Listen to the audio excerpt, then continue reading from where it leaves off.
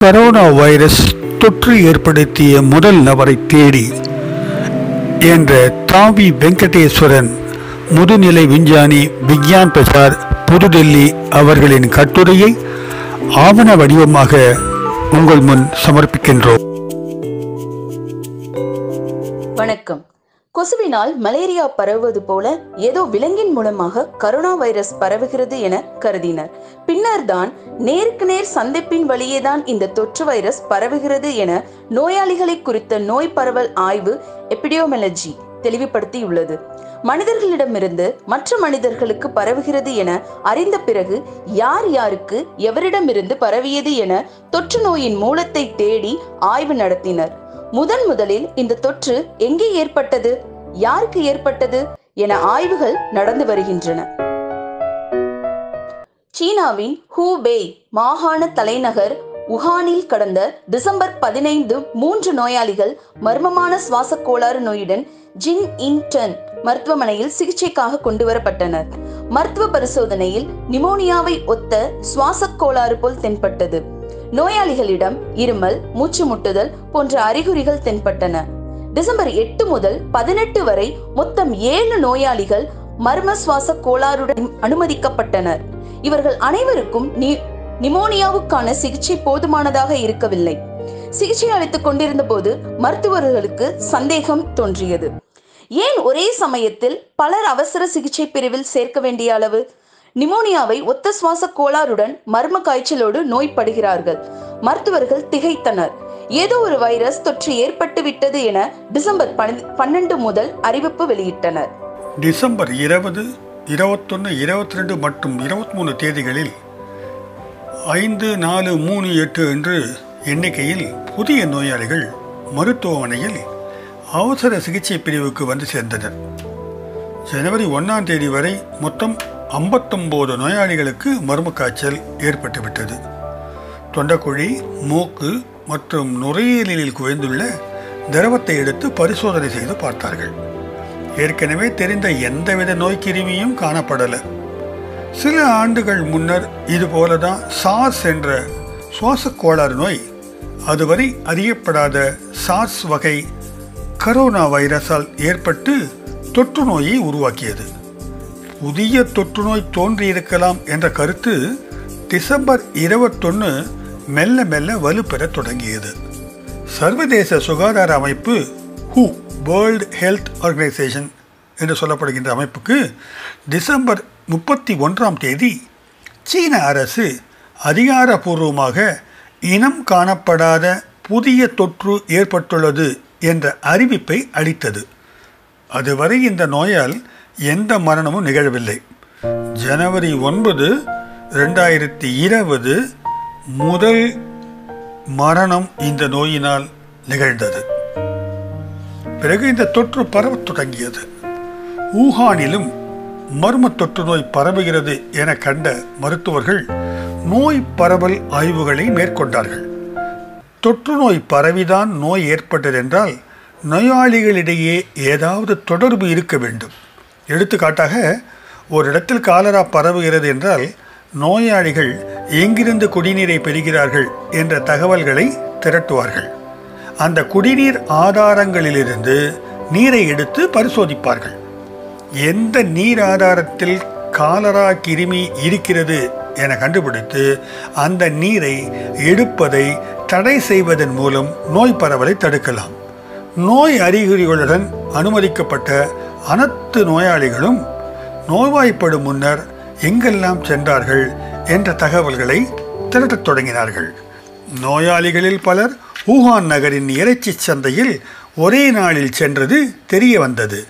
என்ன தொற்று, என்ன கிருமி, எப்படி பரவுகிறது என்பது குறித்து எதுவும் தெரியாத நிலையில் ஜனவரி 1 அன்று அரசு அந்த கடல் உணவு இறைச்சி சந்தையை மூடிவிட்டது. 59 நோயாளிகளிடமிருந்து பெறப்பட்ட பதக்கூறுகளை மரபணு ஆய்வு செய்து பார்த்தபோது புத்தம் புதிய கரோனா வைரஸ் தான் இந்த நோய்க்கு காரணம் என தெரிய வந்தது. உள்ளபடியே இந்த 59 நோயாளிகளில் 41 பேர்தான் இந்த புதிய நோயால் பீடிக்கப்பட்டவர்கள். மற்றவர்கள் ஏற்கனவே அறிந்த சுவாச கோளாறு நோய் கொண்டவர்கள் எனவும் தெரிய வந்தது. புத்தம் புதிய என்ற பொருள்படும் நாவல் கொரோனா வைரஸ் என்று இந்த கிருமிக்கு பெயர் சூட்டினார்கள். ஜனவரி 7 அன்று வெளியான இந்த வைரஸின் மரபணு தொடரை ஆராய்ந்த போது வௌவால்களிடம் இருந்த ஒரு ரக கரோனா வைரஸ் தான் மனிதனிடம் தாவி தகவமைத்துக் கொண்டு நோயை ஏற்படுத்தும் ரகமாக பரிணாமித்துள்ளது என தெரிய வந்தது. முதலில் கிருமி பரவிய இடம் கடல் உணவு இறைச்சி சந்தையாக இருக்கலாம் மற்றும் வௌவால்களிடமிருந்து இந்த வைரஸ் மனிதனுக்கு தாவி இருக்கலாம் என்ற 2 யூகத்தையும் பிணைத்து ஊடகங்கள் பரபரப்பு ஏற்படுத்தினர். சமைக்கப்பட்ட உணவில் வைரஸ் இருக்காது. இந்த நோய்க்கும் வௌவால்களை உணவாக உட்கொள்வதற்கும் எந்த தொடர்பும் இல்லை. உண்மை, காலில் செருப்பு போடுவதற்கு முன்பு போய் உலகை ஒரு முறை சுற்றி வந்துவிடும் தானே. மர்ம காய்ச்சலோடு தீவிர சுவாச சிக்கலுக்கு மருத்துவமனையில் அனுமதிக்கப்பட்ட முதல் நோயாளிக்கு நோய் அறிகுறி டிசம்பர் 8 அன்றுதான் துவங்கியது என இதுவரை கருதி வந்தனர். தற்போது அந்த பகுதியில் எல்லா மருத்துவமனை தரவுகளையும் பரிசோதித்த பின்னர் நாவல் கரோனா வைரஸ் நோய் தாக்கிய முதல் அறிகுறி டிசம்பர் 1 அன்றே ஒரு நோயாளியிடம் வெளிப்பட்டு விட்டது என்று தெரிய வந்துள்ளது. அவர் 55 வயது முதியவர், அல்சைமர் நோயால் அவதிப்படுபவர். மருத்துவ நெறிமுறைகளுக்கு இணங்க அவர் பெயர் வெளியிடப்படவில்லை.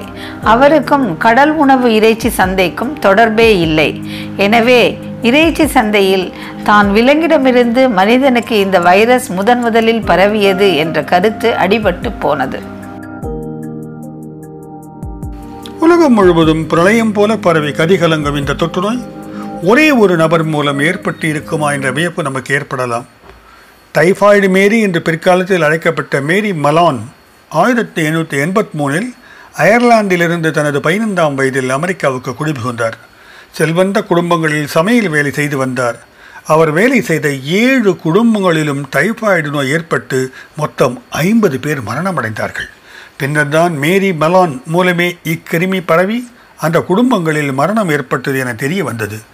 அவருக்கு கிருமி தொற்று இருந்தாலும் அவருக்கு டைபாய்டு நோய் ஏற்படவில்லை என்பதுதான் கவனிக்கத்தக்க விஷயமாகும்.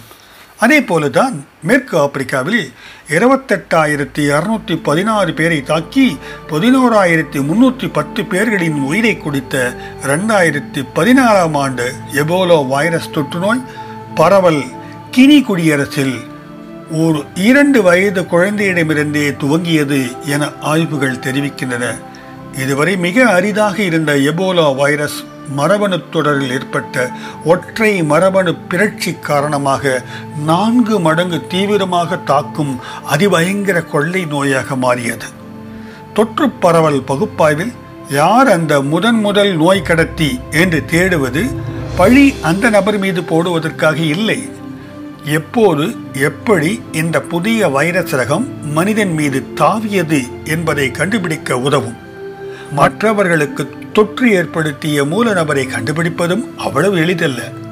அவருக்கு நோய் அறிகுறியே இல்லாமல் டைபாய்டு மேரி மற்றவர்களுக்கு பரப்பி இருக்கலாம். எந்த ஒரு ஆன்டிபயாட்டிக் மருந்துக்கும் கட்டுப்படாத சூப்பர் பக் எனப்படும் NDM1 நியூ டெல்லி மெட்டலோபீட்டா லாக்டமஸ் பாக்டீரியா டெல்லியில் உள்ள ஒரு மருத்துவமனையில் இனம் காணப்பட்டது. NDM1 ஊடுருவிய கிருமிகள் எந்த மருந்துக்கும் கட்டுப்படாது என்பதால் எதிர்காலத்தில் பாக்டீரியா நோய்களுக்கு சிகிச்சை அளிக்க முடியாமல் போகும் என அச்சம் எழுந்தது. 2010 இனம் காணப்பட்ட இந்த அச்சுறுத்தும் சூப்பர் பக் இன்று ஆர்க்டிக் வரை பரவியுள்ளது. வகை தொகை இல்லாமல் ஆன்டிபயாட்டிக் மருந்து பயன்படுத்துவதன் தொடர்ச்சியாக பரிணமித்துள்ள ஒரு ரகம்தான் இந்த NDM1. அந்த குறிப்பிட்ட மருத்துவமனையில் ஏன் பொதுவாக இந்தியாவில் வரைமுறையின்றி ஆன்டிபயாட்டிக் மருந்து பயன்படுத்தப்படுகிறது என்பது மெய்யாக இருந்தாலும் இந்த ஆபத்தான சூப்பர் பக் உருவாகியது இந்தியாவோ அல்லது அந்த மருத்துவமனையோ அல்ல. உலகெங்கும் பொதுவாக அளவுக்கு அதிகமாக ஆன்டிபயாட்டிக் மருந்து பயன்படுத்தப்படுகிறது. அந்த நிலையில் பாக்டீரியாக்களுக்கு பரிணாம அழுத்தம் ஏற்படுகிறது. அதன் தொடர்ச்சியாக பாக்டீரியாவின் மரபணுவில் பற்பல மரபணு பிறழ்ச்சி ஏற்படும். பல மாற்றங்கள் பாக்டீரியாவுக்கு சாதகமாகவும் பாதகமாகவும் இன்றி அமைந்து போகும். சில பாக்டீரியா பாதகமாக அமையும். பாதக மாற்றங்கள் அடுத்த சில தலைமுறையில் அழிந்து போய்விடும். பாக்டீரியாவுக்கு சாதகமான மாற்றங்கள் தலைமுறையாக தொடரும். பற்பல சாதக பாதகமற்ற மாற்றங்கள் உலகின் பல பகுதிகளில் நடந்திருக்கும். தற்செயலாக NDM1 எனும் சாதக மாற்றம் இந்தியாவில் ஏற்பட்டது, அவ்வளவே. இதற்கு இந்தியாவோ அந்த மருத்துவமனையோ பொறுப்பல்ல. அதுபோலத்தான் வவ்வாலில் வாசம் செய்யும் கொரோனா வைரஸ் வகைதான் மனிதனிடம் தாவி நாவல் கொரோனா வைரஸாக பரிணாமித்துள்ளது. இங்கும் இந்த பரிணாம மாற்றம் மட்டுமல்ல, பற்பல மாற்றங்கள் ஏற்பட்டு இருக்கும். அந்த மாற்றங்கள் மனிதனில் வாழக்கூடிய தகவமைப்பை தந்திருக்காது.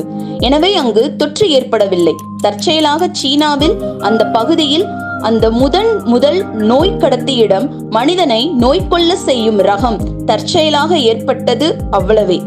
இதற்கு அவரோ சீனாவோ பொறுப்பாக முடியாது. போகிற போக்கில் பாம்பு பல்லியை உணவாக கொள்ளும் சீனர்களால் தான் இந்த கரோனா வைரஸ் உருவாகியது என எள்ளல் செய்வதால் இந்த நோய் குறித்து அருவருப்பை ஏற்படுத்துகிறோம். கரோனா பாதிக்கப்பட்ட நாடுகளில் சிக்கி தவித்த இந்தியர்களை, விமானத்தில் சென்று மீட்டு வந்த விமான பணியாளர்களை குடியிருப்போர் நல சங்கங்கள் தொல்லை தருவதாக கவலை தெரிவித்து ஏர் இந்தியா அறிக்கை வெளியிட்டுள்ளது. நோய் குறித்த அச்சம் மற்றும் அருவெருப்பின் தொடர்ச்சியாக மருத்துவர்கள் மருத்துவ பணியாளர்களை வீட்டை காலி செய்து போகுமாறு சில வீட்டு உடைமையாளர்கள் நிர்பந்தம் செய்கிறார்கள். தங்களுக்கு கரோனா தொற்று இருப்பதாக வெளியே சொன்னால் சமூகம் தங்களை ஒதுக்கி வைத்துவிடும் என அச்சப்பட்டு ஓடி ஒளிந்து கொண்டவர்கள் குறித்த தகவல்கள் வந்த வண்ணம் உள்ளன. இதனால் மேலும் கூடுதலாக கரோனா வைரஸ் பரவும் ஆபத்து தான் ஏற்படுகிறது. வடகிழக்கு பகுதியைச் சார்ந்த இளைஞர்கள், குறிப்பாக யுவதிகள், டெல்லியில் கரோனா என்று கேலி செய்து தொந்தரவு செய்வதாக புகார்கள் தெரிவிக்கின்றனர். இதற்கு முன்பு வரை சிங்கி என கேலி செய்யப்பட்டு வந்தனர். முதல் நோய் கடத்தி சீனாவை சார்ந்தவர் என்பதால் ஏதோ சீனாவின் குற்றம் எனவும் சமூக வலைதளங்களில் அவதூறு பரப்பப்படுகிறது. தொற்று நோய்கள் எவருக்கும் வரலாம். உலகில் எங்கு வேண்டுமானாலும் தொற்று நோய்கள் தோன்றலாம். நோய் தொற்றியவர்களை மனிதாபிமானத்துடன் தான் அணுக வேண்டும், இகழ்ச்சி கூடாது. கொரோனா குறித்து அச்சங்கள் பல வகையில் பரப்பப்பட்டு வந்துள்ள போதிலும், பலர் இறந்து வருகின்ற தருணத்திலும் நாம் உறுதியாக அரசு அறிவித்துள்ள கட்டுப்பாடுகளை கடைபிடிப்பது என்பது மிகவும் அவசியமானதாகும். இந்த கட்டுப்பாடுகளை மக்கள் கடைபிடித்தாலே கொரோனா விரைவிலேயே இந்த பூமியை விட்டு விடைபெற்று போகும் என்ற நம்பிக்கையுடன் முடித்துக் கொள்கிறோம். வணக்கம்.